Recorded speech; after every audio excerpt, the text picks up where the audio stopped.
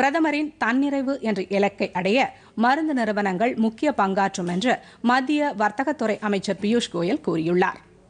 இந்திய மருந்து உற்பத்தி நிறுவனங்களின் பிரதிநிதிகள் மற்றும் மருந்து உற்பத்தி கூட்டமைப்பு நிர்வாகிகளுடன் காணொலி மூலம் கலந்துரையாடிய அமைச்சர், கடந்த 2 மாதங்களில் 120க்கும் மேற்பட்ட நாடுகளுக்கு இந்தியா அத்தியாவசிய மருந்துகளை ஏற்றுமதி செய்துள்ளதாக தெரிவித்தார்.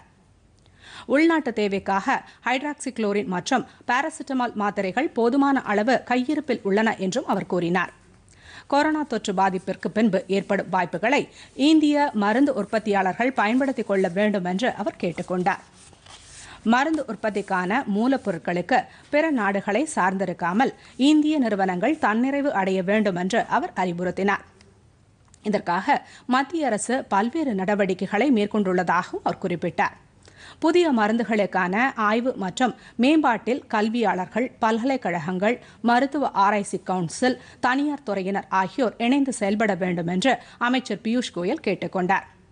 கடந்த 2018-19 நிதியாண்டை ஒப்பிடுகையில் 2019-20 நிதியாண்டில் நாட்டின் மருந்து நிறுவனங்களின் ஏற்றுமதி 8% உயர்ந்துள்ளதாகவும் அமைச்சர் குறிப்பிட்டார். பொதிகை செய்திகளை யூடியூபில் TamilNews Doordarshan என்ற சேனலிலும், ட்விட்டரில் TamilNews Doordarshan @DDNews Chennai என்ற பக்கத்திலும் காணலாம்.